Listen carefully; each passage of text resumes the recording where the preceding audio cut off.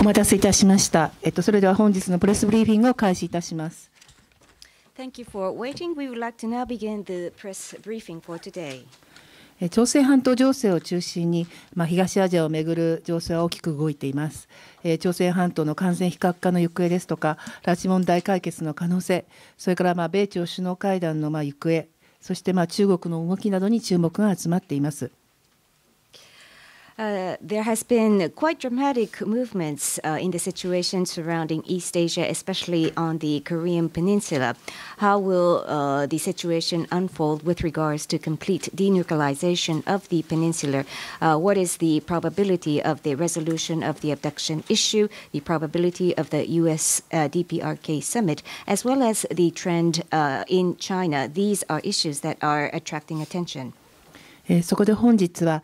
株式会社日本総合研究所国際戦略研究所の田中仁理事長をお招きしまして、東アジア情勢と日本外交についてお話を伺います。We are most happy to be able to have as the briefer this morning Mr. Hitoshi Tanaka, Chairman of the Institute for International Strategy at the Japan Research Institute Limited, who will be briefing us on the subject of the situation in East Asia and Japanese foreign policy. なお本日の通訳者はサイマルインターナショナルの森岡幹夫さんです。Interpretation will be provided by Mikio Morioka of Saimol International. 最後に皆様には携帯電話をマナーモードにしていただきますようお願いいたします。Finally, we ask you to place your mobile phones into silent mode. それでは田中理事長お願いいたします。Chairman Tanaka. どうもおはようございます。Good morning. 私は外務省に長い間いましたけれども、私のお話というのは決して日本政府の考え方と同じものではない私の個人的な見方なので、その点はぜひ留意願いたいと思います。I have been with the Ministry of Foreign Affairs for long. However, the opinions I will be delivering do not in any way represent the Japanese government. It is not exactly the same as the Japanese government. They are my personal views, and therefore I'd appreciate if that could be kept in mind. 今日は2つのことを中心にお話をしたいと思っています。一つは短期的、より短期的な情勢ですが、北朝鮮をめぐる情勢がどうかということと、もう一つは中国ですね。中国とどういうふうに向き合っていくかというこの2つのことを中心にお話をしたいと思います。Today, I wish to focus on two topics. One is the situation surrounding DPRK at a shorter time horizon, and secondly, how we should be approaching China. 朝鮮半島の問題については私自身1987年に朝鮮半島担当の課長になって、それから朝鮮半島を含むアジア担当の局長を2000年代の初めにやっていましたし、外務審官としても朝鮮半島の問題を扱ってきたので、実は私はこの北朝鮮の核問題が始まった1980年代の後半から一貫して実は見てきたんですね。私が北朝鮮がどうも核開発をしているというインテリジェンスのブリーフィングをアメリカから受けた最初の日本人だったんですね。ですからある意味長い期間北朝鮮の核問題をオブザーブしてきたということは言えるかもしれない。I became the director of the Korean Peninsula at the Ministry of Foreign Affairs back in 1987, and then in the 2000, I was appointed Director General for Asia, including the Korean Peninsula. And even when I was appointed Deputy Minister, I continued to deal with the situations over the Korean Peninsula, and therefore I've been constantly observing the situation in DPRK when we began to obtain clues that DPRK might have begun their nuclear program back in the 1980s, the late 1980s. And in fact, I was the first Japanese person that received an intelligent briefing with regards to the possibility of nuclear program in North Korea from the United States. So I've been observing this situation for quite some time now. 今日北朝鮮の核問題っていうのは新しいフェーズにあることは間違いがない。いくつかの新しい点があるわけですけれども、一つは北朝鮮が従来と違ってね、従来核非核化の交渉というのは何回もやってきたわけですが、今は北朝鮮がほぼ核弾頭とそれからそれを運搬する弾道ミサイルをほぼ完成した状況にあるということが一つの新しい事実だと思います。No doubt that we have entered into a new phase with regards to the nuclear issue in DPRK, and there are a few new developments that we are witnessing today. Unlike the past, and in fact, in the past, we have experienced a few rounds of negotiations over denuclearization, but we have now entered into a stage where North Korea now possesses nuclear warheads and is very close to completion in terms of the development of the ballistic missile to deliver those warheads. ポゼスしているというふうに断定しているわけじゃなくて、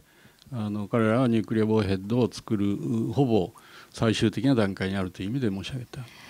And I didn't say possess. I meant to say that they are in the final stage of developing nuclear warheads.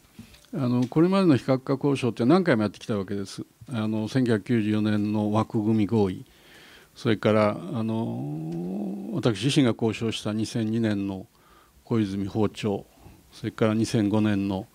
6者協議の合意ですね、9月。これいずれも非核化ということを念頭に置いて交渉がされてきた。There have been a few rounds of negotiations over denuclearization in the past, 1994 agreed framework, and the 2002 visit by Prime Minister Koizumi, which was a project I was personally involved in, and the six-party agreement in September 2005. And all of these negotiations included negotiations over denuclearization. で、実はその頃北朝鮮は核開発計画は持っていたが、具体的な形でその核の開発を完成しているわけでもないし、核実験をやりだしたのは2006年の10月からなので、少なくとも今の状況とは従来とは全く違う、北朝鮮が核をほぼ持つに至った段階での非核化の交渉であるということを念頭に置かなきゃいけない。Back then, yes, DPRK already had begun their nuclear development program. However, there were no specific signs that their development efforts were close to completion, and it was only in October 2006 that they had begun nuclear testing. And therefore, the situation we are faced today is completely different from those days. And currently, we are faced with a situation where they are very close to possessing nuclear power, and that is the context in which denuclearization negotiations have to be done. これまでの非核化交渉というのはですね、やっぱり本当に真剣に関係国が向き合ったわけじゃなかったと思います。The past negotiations over nuclearization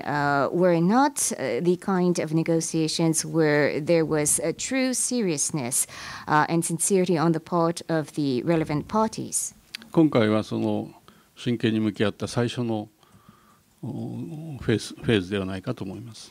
And this time around, I believe this is the first phase where the relevant parties are serious for the first time. 北朝鮮を核をめぐる非核化をめぐる交渉に引き出した力っていうのは2つあった。一つは米国の極めて、明らかな軍事的圧力である。なぜそんなに軍事的圧力をかけるかというと、初めてアメリカは北朝鮮の核並びにその ICBM に対して自分たちの安全を脅かすものであるという認識になったわけですね。今まではそうじゃなかった。I believe that there are two elements that had driven North Korea towards this negotiation of denuclearization. And first of all, the very obvious military pressure by the United States. And why is United States choosing to so explicitly impose military pressure upon the DPRK? It is because for the first time, United States has recognized its own security threat because of the North Korean nuclear program and ISBM, and that had not been the situation in the past. 2つ目の大きな要素っていうのは、中国も加わった経済制裁がエフェクティブになったことですね。And the second element is that the economic sanctions with the participation also of China has begun to be effective. これもね、同じ理由によるんだと思うんです。すなわち北朝鮮が本当に核兵器を持つことになると、それは中国自身の安全保障に対しても極めて大きなスレッドになるという認識が出てきたからだと思います。And this also derives from the same reason that if North Korea were to truly possess nuclear weapons, then that would be a very significant threat for China's security as well, which was now recognized. で、これは何を意味しているかというと、後がないということですね。もう今までは本当に自分たちの安全に直接影響があるという形で交渉が行われたものではなかったが、今はアメリカも中国も、そして日本も韓国もそうだと思うんですが、核兵器を持つということが現実のこととなった状況において、あとはないですよ。もうこの問題を解決するか、あるいは違う形で、なんていうんでしょうかね、軍事的な道筋に行くのか、後がないですよ。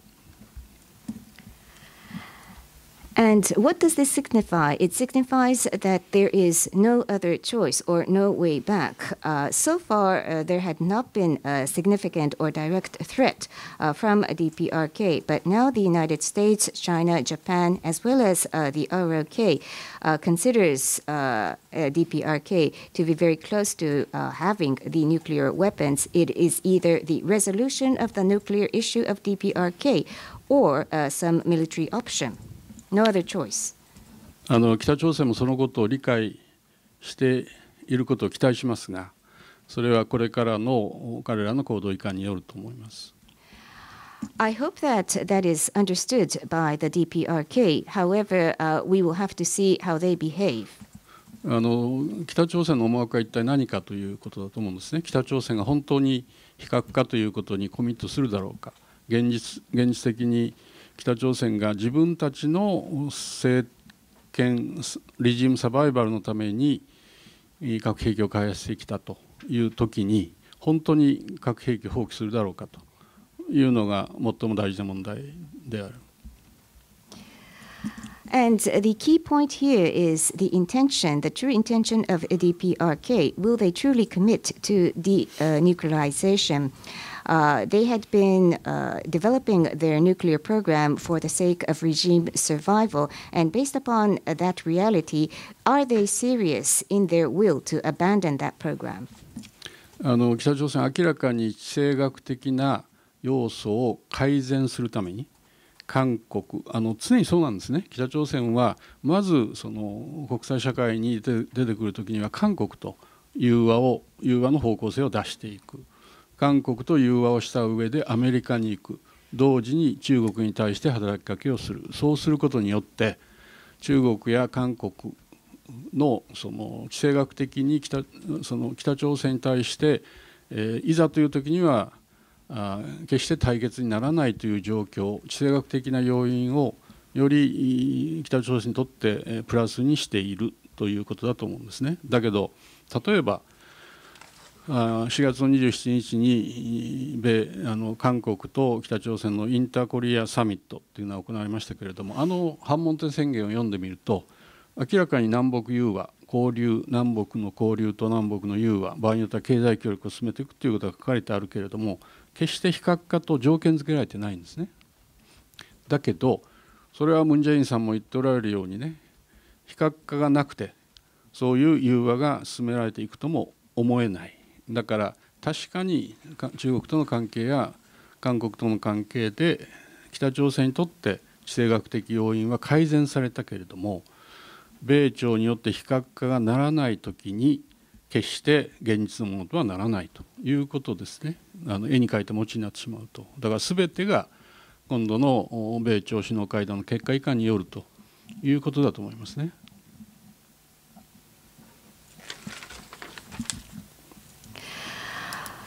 Obviously, the DPRK is trying to improve the geopolitical situation to their favor, and that's the attitude they've constantly been taken. Even in the past, whenever they come out to the international stage, they would first of all approach ROK to create a reconciliatory mood, and then approach the United States and China. And by so doing, they would try to improve the geopolitical situation to their advantage by approaching China and ROK in order to avoid conflict. However, in the Inter-Korean Summit that had taken place on the 27th of April between ROK and DPRK, the Panmunjom Declaration was announced, which talks about the conciliatory mood between the two Koreas, exchange as well as economic cooperation. But that is not at all premised on the requirement of denuclearization. However, President Moon says that without denuclearization, there cannot be reconciliation. So it is true that DPRK might have been able to improve the geopolitical situation to their advantage in its relationship with China and ROK. However, without a true denuclearization agreement between the United States and DPRK, it would just end up as a pie in the sky, and therefore all is underpinned, or all depends on how the US-DPRK summit unfolds. 一体どういう非核化の合意があり得るかということについてお話をしたいと思います。And I would like to talk about what kind of denuclearization agreement may be possible. アメリカのジョン・ボルトンなどはリビア方式ということを言いますが、もちろんリビア方式で北朝鮮合意すればそれに越したことはないが、おそらくそうはならない。なぜならないかというと、リビアと北朝鮮の場合、核の開発の段階が大きく違うということで、普通に考えても北朝鮮の非核化というのはかなり時間がかかるプロセスにならざるを得ないし、リビア方式の最大のポイントっていうのは全ての廃棄が済んだ後経済制裁が解除されるということであった。ところが北朝鮮の場合には一定のインセンティブを与えないと前は進まないだろうということと、それから非核化自身物理的にも相当長い時間がかかると思うので、リビア方式では多分ないだろうと思います。Ambassador John Bolton of the United States have suggested the Libyan style of denuclearization, but that would probably not be possible when it comes to North Korea. Because the stage of nuclear development is quite starkly different between the situation back then in Libya versus North Korea today. And if a true denuclearization of North Korea would occur, that would be an extremely time-consuming process. And in the case of Libya, economic sanctions were lifted only after the complete abandonment and dismantlement of all of the nuclear weapons. But in the case of North Korea, without a certain level of incentive during the process, there could not be any progress. And the process of denuclearization in itself will take much longer time. 段階的というかどうかは別にして、基本的にはいろんなフェーズで、見返りを与えるというのをベースとして考えていかざるを得ないと思います。Putting aside whether we would call it a phased process or not, I think we have to accept that some kind of reward would have to be given phase by phase. 私自身北朝鮮と交渉したときに特に2002年9月17日の小泉訪朝の時がそうでしたが、いろんなことを議論されたわけだけどね、その中でやっぱり金正日当時の国防委員長ですね、ヘッドがアメリカに対する不信感というのは極めて明確なものがあった。これはための議論かもしれないが、やっぱり米国を信用することができないという北朝鮮の意識っていうのは非常に強いものがあると思うんですね。ですから多分彼らは今非核化の意思はあると思う。だけどもしも米国があるいは国際社会が北朝鮮に十分なインセンティブ、すなわちそれが体制の保障というものにつながっていくインセンティブを与えないという時にはいつでも戻るという体制を作ろうとするんじゃないかと、彼らは作ろうとするんじゃないかというふうに思います。I was personally involved in the negotiations with North Korea, for example, for the visit by then Prime Minister Koizumi in September 2002. And back then, several issues were discussed, but it was very obvious that the then chairman of the Defense Commission, Chairman Kim Jong-il, had very deep distrust against the United States. And I believe that there is very deeply rooted feeling within the North Koreans that U.S. is not worthy of trust. And I believe that there is some intention on the part of DPRK to proceed with denuclearization. But if the United States or the global community is not ready to provide sufficient incentive to DPRK in the form of assurance of regime survival, they will probably try to prepare a system where they can back off to the current situation. 逆のことも正しくて、我々が北朝鮮を信用しているわけでは全くない。したがって北朝鮮がもし核開発の道へ戻るんであれば、我々がやることはまた極めて厳しい経済制裁と軍事的な圧力に戻るということなのでね、それは基本的にはお互い様であるというふうに思います。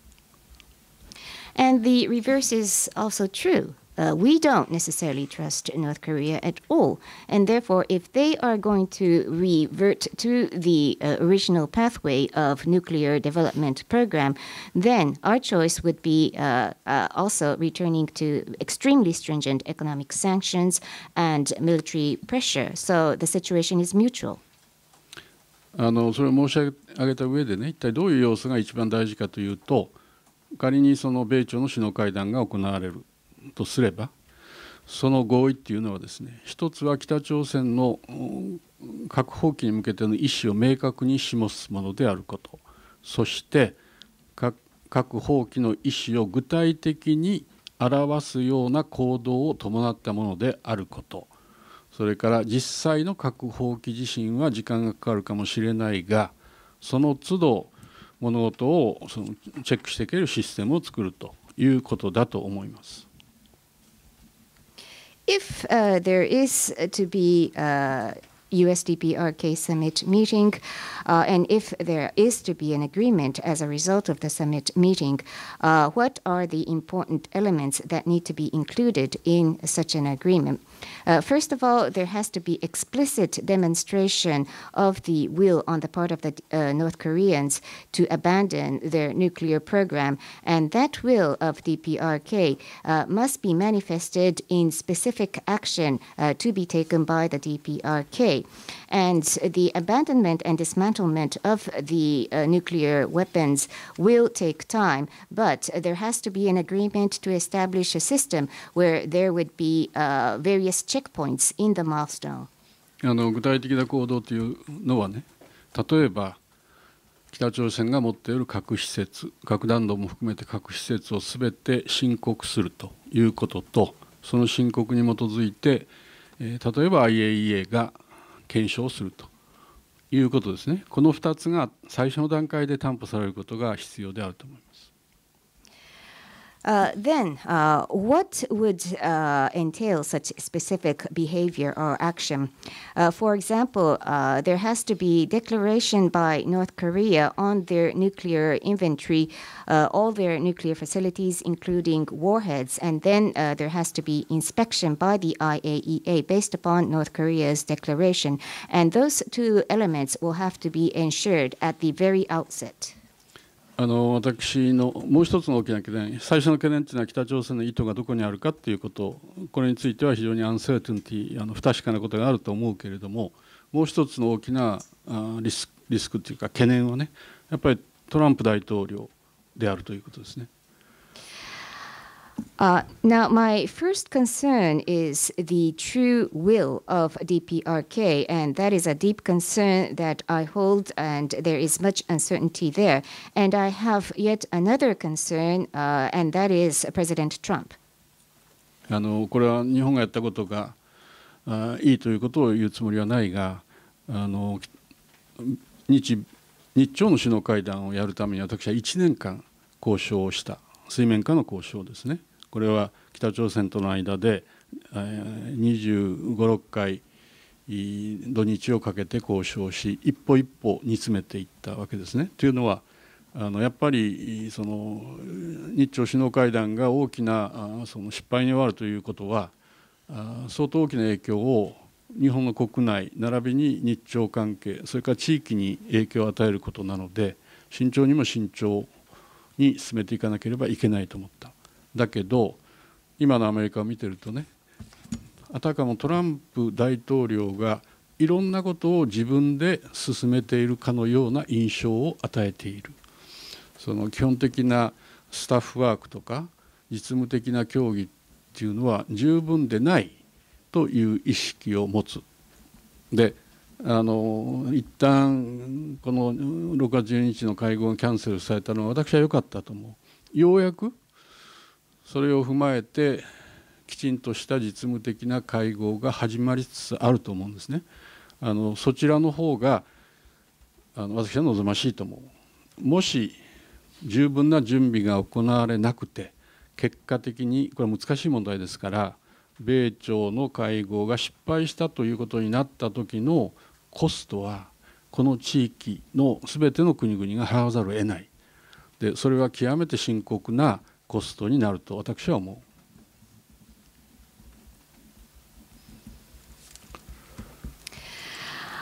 I'm not here to say that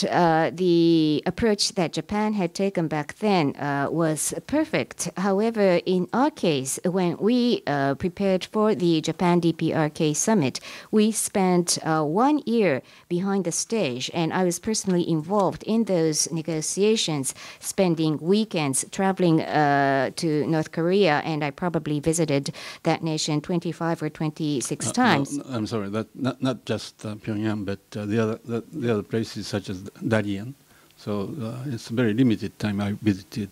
North Korea. But we had to go step by step. The reason we took such an approach is because should the Japan DPRK end up in a major failure, then that would have had a huge negative impact, not just to the domestic Japanese community, but in Japan DPRK relationship, as well as to this region as a whole. So we needed to be extremely vigilant and cautious in that process. But if we look at the approach the U.S. is taking today, it gives us the impression that President Trump is trying to do everything or many things on his own without sufficient negotiations or consultation between the staff or at the working level. So I think it was quite positive that at least once the June 12th US DPRK meeting had been canceled, because that for the first time triggered the beginning of working level negotiations for the first time. And I think that that process, that kind of process is more desirable.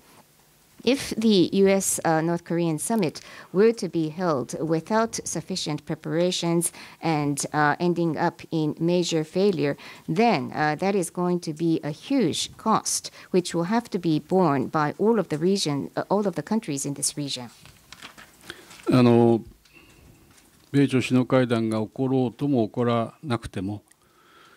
私が申し上げているのは、この北朝鮮の核問題というのは最終的なフェーズに来たということ、これを完全に処理するためにはおそらく時間がかかるだろうということなんですね。そういう時間がかかるという前提で、私は日本として取るべき戦略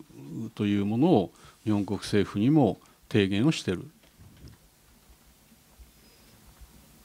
With or without the U.S.-North Korean summit, it is true that we are now in the final phase of the North Korean nuclear issue, and it is also true that the complete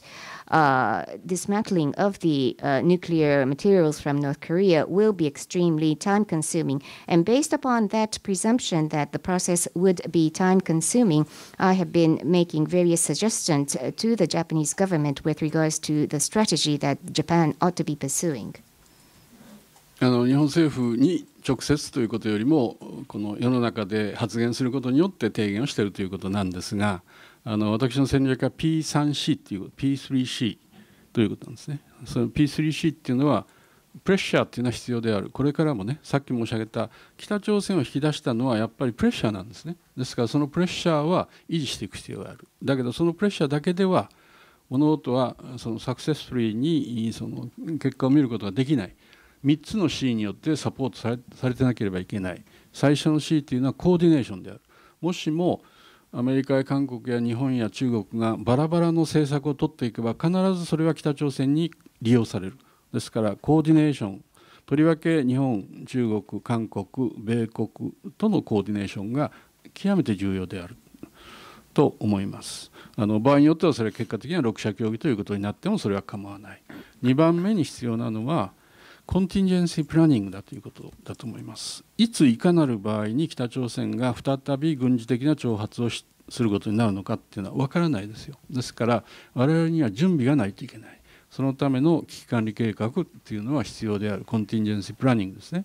3つ目に必要なのはやっぱりね、どういう相手がどういう国であっても敵対国であってもね、やっぱりコミュニケーションチャンネルが必要である。とりわけ日本のような北朝鮮の近くに位置する国は私たちがやってたようなね、その水面下のチャンネルでいいと思うんですが、コミュニケーションチャンネルを作っておく必要があると。だから P3C っていうのがこれからの日本のね基本的な対応であり、他の国についても同じような対応を取ってくれることを私は期待しています。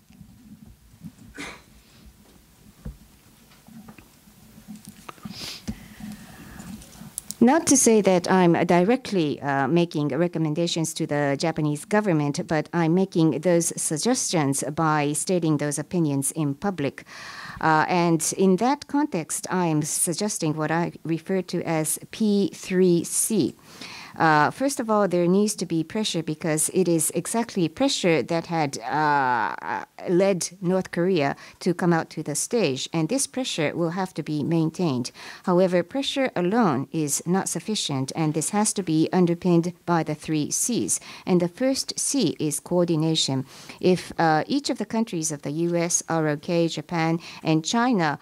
were to take uncoordinated policies each on its own, then North Korea will surely take advantage of that disconnect. So there has to be strong coordination between especially Japan, China, ROK, and the United States. And it would be also acceptable if that kind of process ends up in the 6-party consultations. And the next element that is necessary is contingency planning. We never know when North Korea will become provocative again, and therefore we need to be constantly prepared for any contingency. And thirdly, there has to be a communication channel, even if the counterparty is a hostile nation. Especially in the case of Japan, we are in proximity to the DPRK, and the channel could be be a backstage channel, but at any rate, some kind of communication channel must be laid down. And that is why I suggest that Japan pursue this P3C strategy, and I also hope that the other countries do so as well. 次により中長期的な課題である中国にどうやって向き合っていくかというお話をしたいと思います。Next, I would like to take up the more mid to long-range challenge of how we approach China. この東アジアの過去の歴史を見れば、過去150年ぐらいの歴史を見ればですね、基本的にはこの地域の平和とか安定という問題はアメリカ、中国、日本、この3つの国の相関関係によって、影響を受けてきたということが言えると思うんです。If we look back the history, approximately 150 years of history of the East Asian region, fundamentally the regional peace and stability had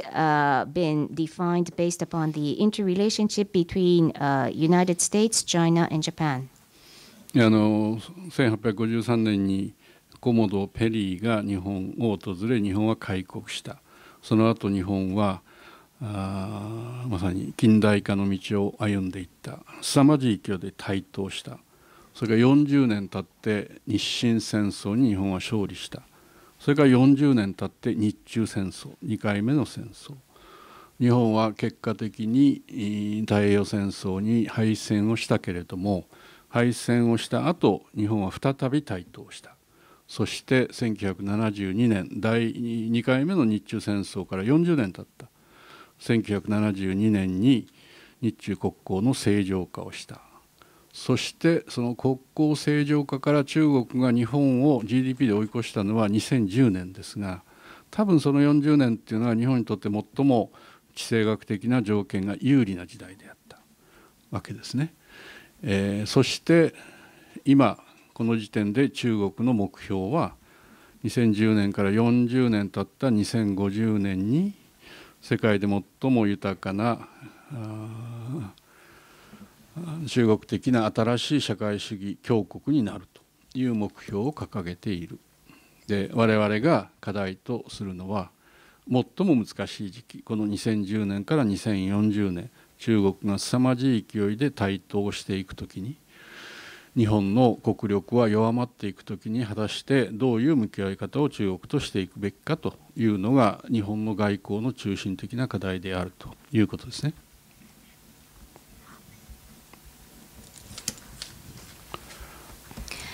It was in 1853 that Commodore Perry arrived in Japan, after which Japan decides to open its doors to the world. And then, therein after modernization takes place in this nation at an extremely rapid pace, Japan emerges as a nation, and we win the Sino-Japanese War 40 years later. And then after 40 years, the second Sino-Japanese War is waged. We were defeated in the Pacific War, but even after that defeat, through reconstruction, we re-emerge on the international stage very rapidly. And then 40 years after that, in 1972, 40 years since the second Sino-Japanese War, normalization of Sino-Japanese relationship takes place. And it was in 2010 that the Chinese GDP surpasses Japan, and most likely those were the best 40 years for Japan in terms of the advantage we enjoyed geopolitically. Now the goal of China is to become the most affluent nation in the world by spending those 40 years between 2010 and 2050 and become Chinese socialist powered. And these 40 years would be extremely crucial between 2010 and 2050. Whilst China is to emerge as a powerful nation, the national strength of Japan is continuing to weaken. So one of the core challenges of foreign policy of Japan at this stage would be how we approach that reality. 私には2つの大きな懸念がね、あります。I have two major concerns. 最初の懸念は中国がより大きくなっていくプロセスの中でこれまでの秩序の破壊者となっていく可能性がないかということなんですね。で、私は中国は非常に速い勢いで台頭してきたのはこれまでの、アメリカが中心で作ったリベラルな秩序を活用して中国が大きくなっていったと思う。しかしながら中国がより大きくなっていくプロセスの中でその秩序の破壊者として進んでいくのではないか、それに対する懸念は非常に私は大きい。First of all, as China becomes an even larger power, my concern is that whether they would not become a destroyer, destructor of the conventional order. So far, I believe the reason behind the rise of China was the fact that they had made use of the liberal order that was established with the United States at the center. However, as China becomes an even larger nation, my concern would be whether they would become a destroyer of the conventional order. すでにその懸念はね、中国の国内にもある。これまで5年前に比べて中国の国内の締め付けっていうのは圧倒的に強くなってきています。そして中国の経済運営の仕方もより共産党が介入をしていくという方向で行動が取られている。でもちろん習近平国家主席は改革開放路線を継続するということを言うけれども、果たして本当にオープンな体制の中で中国の経済が発展していくことになるかどうか、やっぱり政治的な締め付けと相入れないことになるんではないかという懸念があるということですね。それから対外的にもやっぱり非常にアグレッシブな一帯一路の経過にしても極めて性急にその影響力の拡大を図っていく。それから南シナ海での行動もね、やっぱり外から見ればアグレッシブに見えるということですね。だから非常に大きな懸念がある。And that concern is also reflected in what's happening within China. In comparison to 5 years ago, the political control within China has become extremely strong. And even in economic management, the Chinese Communist Party is intervening in a more aggressive manner. And although President Xi has declared that they will continue with the reform and open up policy, do they really have the intention to open up? And wouldn't they eventually reach a paradoxical stage where there is a contradiction between the political control versus the opening up policy. And that is demonstrated in how they are implementing the Belt and Road policy. And they appear to be at a very fast place trying to enlarge their sphere of influence. And even in the South China Sea, if we look at the situation from the outside, what they are doing and their behavior appears to be extremely aggressive. And this gives me a significant concern. もう一つの大きな懸念は残念ながら米国なんですね。The other big concern, unfortunately, is the United States. 例えばアメリカのね、昨年の暮れに発出されたアメリカの国家安全保障戦略の中には中国やロシアはリビジョニストであると、秩序の修正者であるということが書かれているが、実はトランプ政権のこれまでを見ればトランプ政権自身がこれまでの秩序の破壊者としての行動を取ってきているのではないかという懸念を持つわけですね。For example, in the national security strategy announced by the U.S. late last year, they referred to China and Russia as revisionist. But if we look at what the Trump administration itself had done to date, we are concerned that the administration in itself is becoming a destroyer of the conventional order. 具体的なことを申し上げるとキリがないけどね、例えばパリの合意からの撤退であるとか TPP からの撤退であるとか、アパラントな今明らかな保護主義に向けてのアメリカファーストっていうのは結果的に保護主義につながる蓋然性がものすごく高いと思うんですね。ですからそういうことであるとか、ジェルサレムへの大使館の移転であるとか、イランの核合意からの撤退であるとか、やっぱりリベラルなオーダーをより強化しようと思って作られていくものからの撤退をしていくということが、やっぱり国際社会にとってみればね、極めて懸念を深める材料になっているということだと思うんですね。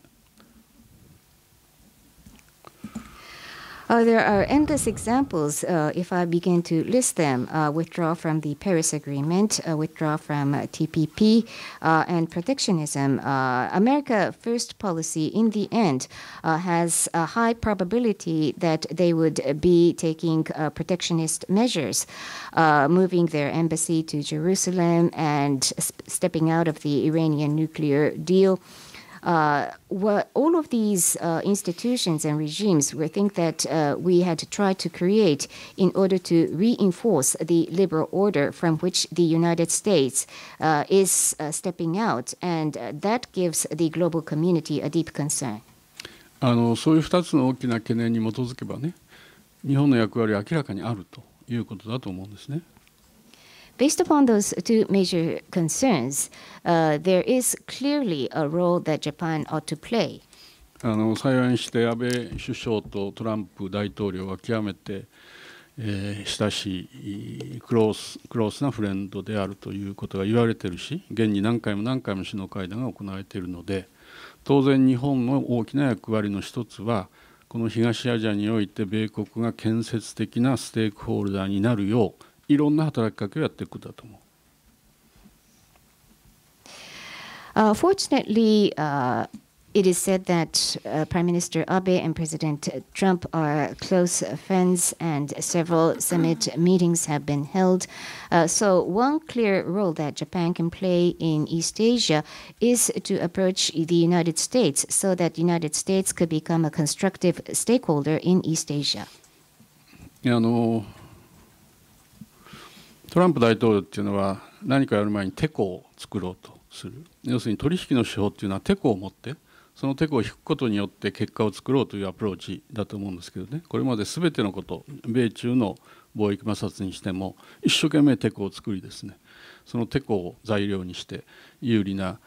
結果を作ろうとしていると思うんですが、単に日本がね、米国に対して米国が建設的なステークホルダーであるべきだという単に議論をしてもあんまり意味がないのかもしれないですね。やっぱり日本はそれなりのことをアジアでやっていく必要があると思うんですね。要するにアジアでテコを作っていかなきゃいけないということだと私は思う。In everything he does, President Trump tries to use the lever or leverage in striking deals. Be it U.S.-China trade friction, he always tries to use leverage in order to bring about an outcome that is to his advantage. So just trying to tell the United States that it ought to become a constructive stakeholder in East Asia may not be so meaningful. So Japan ought to actually do something that will create a lever in Asia. 幸いにして日中関係は、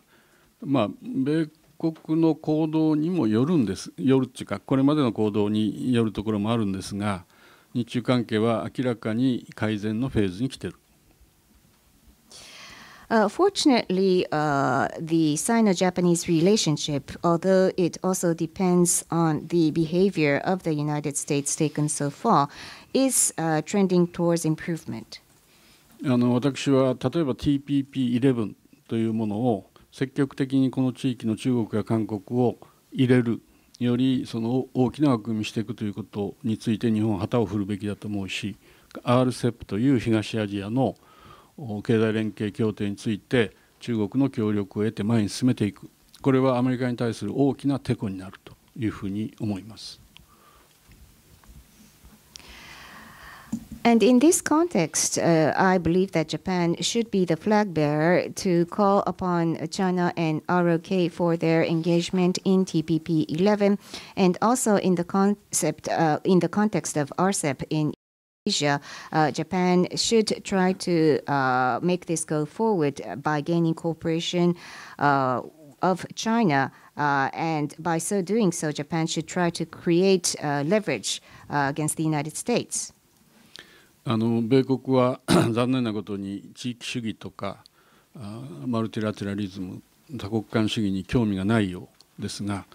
別にアメリカが興味がないから我々がそれから離れていくっていう必要は全くないわけで、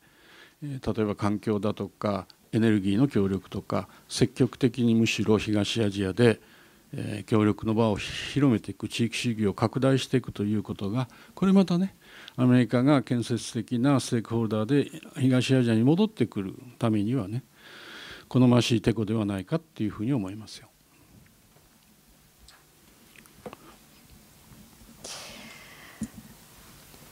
Regionalism nor multilateralism seem not to gain the interest of the United States. But just because the United States hasn't shown interest to regionalism and multilateralism, that does not mean that we should abandon those concepts. And rather, I believe that Japan should make more efforts in order to expand regionalism in East Asia, especially in such areas as environmental cooperation or energy-related cooperation, and use that as a lever to make United States come back to East Asia as a constructive stakeholder.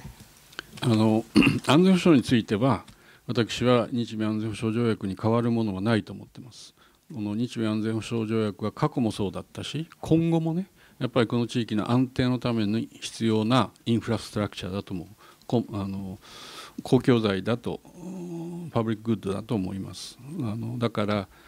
私は日米安全保障条約の枠組みの中で日本の役割は拡大していく必要があると思います。けれどもね、このハードな安全保障という意味では日米安全保障条約に変わるものはないというふうに思います。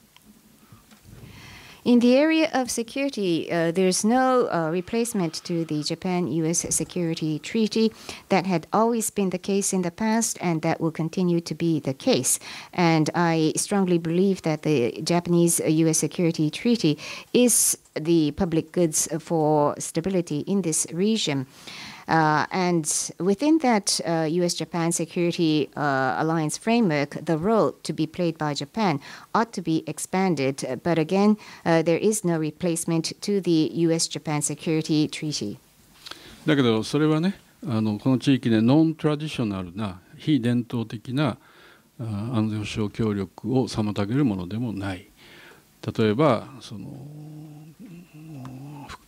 大量破壊兵器の拡散防止であるとか、反テロであるとか、海洋の安全とか、そういうことについてこの地域で枠組みを作るということは好ましいことじゃないかというふうに思うしね、朝鮮半島の問題がサクセスフリーに処理されれば6者協議というのは一定のポテンシャルがある枠組みになっていくかもしれない。私は中国のインタレストはやっぱりこの地域において警戒されない中国であり続けることだと思うんですね。これは中国の経済のためにも社会の発展のためにも必要なことだしね、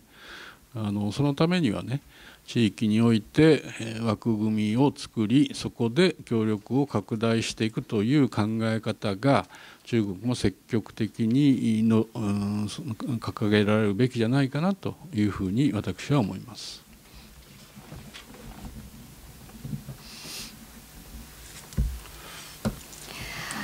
And this kind of security treaty will not undermine security cooperation in the non-traditional area. So, for instance, proliferation of weapons of mass destruction, response against terrorism, or maritime security. These are areas where we ought to be making efforts to establish regional framework. And in that context, should there be successful resolution of the issues in the Korean Peninsula, there could be potential for the six-party talks to serve a certain role, and that could become yet another framework. And I think that the goal of China is to become a nation against which other nations do not feel that they need to guard against. And that would be to the benefit of China as well. And to that extent, I believe that the creation of regional framework within this region ought to be expanding, and I believe that China should be more aggressively participating in those endeavors. 私が申し上げているのは、今のような結果はトランプさんというのはやっぱり普通の大統領じゃないですよね。我々ものすごい大きな懸念を持つわけだけれども、そういうことを、一つのオポチュニティと考えて、私はこの地域における協力関係をさらに拡大していきたいというふうに思います。President Trump is no ordinary president, and I do have very significant concerns, but we should also take that as one opportunity in trying to expand the regional cooperation in this region. Thank you. はい、ありがとうございました。それでは質疑応答に入ります。質問のある方は挙手をして指名されましたらハンドマイクを使って必ずお名前とご所属を述べてから質問してください。なお質問はお一人1回できましたら1問とさせていただきます。Now we would like to begin the Q&A, and those of you who ask questions, please state your name and affiliation into the microphone, and we would like to limit the number of questions to one per person if possible.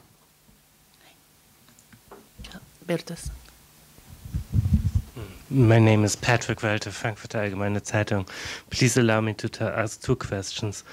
Concerning DPRK and the negotiations on the nuclear issue, what would you take as sign by DPRK that they really mean it seriously? When you look at the situation, what could be the sign? And the other question I have, how could the US give a security guarantee to the regime in DPRK? I mean, as soon as they open up economically, you will have internal pressure building up. And how could you give any security guarantee to the regime of Kim? パトリック・ウォルター、フランクフルター・アルゲマイム・ゼイタンであります。2つ質問させてください。まず1点目ですけれども、本当に、こういうようなサインがあったならば、北朝鮮は交渉に真剣に臨むつもりがあるんだろうと判断を、するに至る材料となるサインというのはどういうものなんでしょうか。2点目ですけれども、その体制保障という形でアメリカがその北朝鮮の安定、体制を保障するとしたならば何を提供しなくてはならないか。経済を開放するということになるとおそらく国内におきましてさまざまな衝突が起こると思いますけれども、そういった中で体制保障としてアメリカは何を提供しなくてはならないんでしょうか。私はそれは北朝鮮が本気で、完全な核廃棄をするということは行動で示さなきゃいけない。その示すべき行動というのは1、すべての施設を申告すること、それからその施設に対して IAEA などの査察を完全に認めるということ、それがイニシャルスターターだと思います。核兵器廃棄に向けてそれがあれば私は先に進んでもいいんだと。それがあれば今後段階的であってもですね、いいというふうに思います。North Korea will have to show through its action their seriousness towards complete denuclearization, and that specific action will involve first and foremost declaration of all of the nuclear facilities, and upon declaration allowing for inspection by experts including the IAEA, and that will be the initial starter in terms of the action they need to show. And if that happens, then I think we can give a go sign and proceed, and the process thereafter could even become a phased manner, but I think that would be one sign to judge whether we can proceed or not. 体制保障というのはバックとした概念でこれ一つが体制保障につながるというものはないと思います。Regime guarantee is a very abstract concept, and therefore there's not one element that we can pinpoint to that would guarantee the regime survival. だけどこれまでいろんなことが議論されてきている。でその議論されてきたという観点から申し上げると、一つは米国によるネガティブなセキュリティアシュランス、すなわち北朝鮮を攻撃しないという保証、そして今の停戦協定を平和条約に変えるということ、それから米国と北朝鮮の正常化、日本と北朝鮮の正常化、すなわちその法的な権利義務関係に国と国との関係を入るということですね。それから将来的には経済協力であり技術協力であるということだと思います。ですからバラエティ、いろんなその体制保障につながる要素っていうのはあると思います。一つこれだけやればいいというものではない。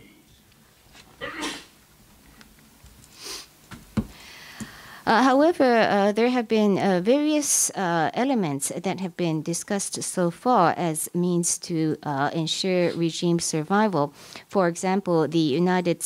States negative security assurance, in other words, the U.S. committing not to strike North Korea. And secondly, the current armistice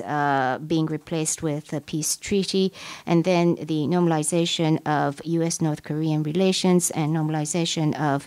Japan-North Korean relations. And then when I say normalization, that has to be underpinned by a legal foundation. It has to be a legal interstate relationship. And then futuristically, there could be economic and technical cooperation. So there are a variety of elements that would lead to regime survival, and there is no one single element that can ensure that kind of outcome.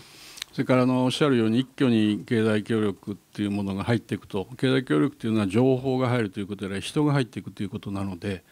北朝鮮はむしろそれはサバイバルが